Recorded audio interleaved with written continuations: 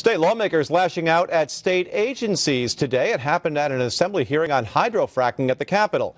Testimony was heard from pro and anti-frackers, but the chairman of the Assembly Environmental Conservation Committee and Health Committee didn't hide their displeasure with who wasn't heard from.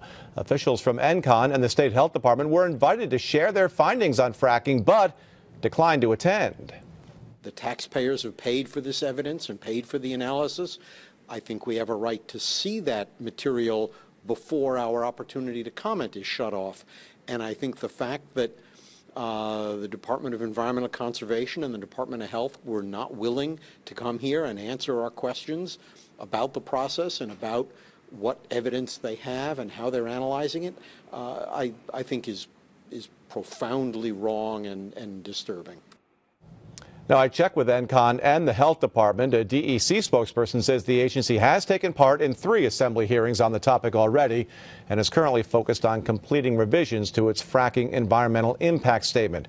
We never heard back from the State Health Department.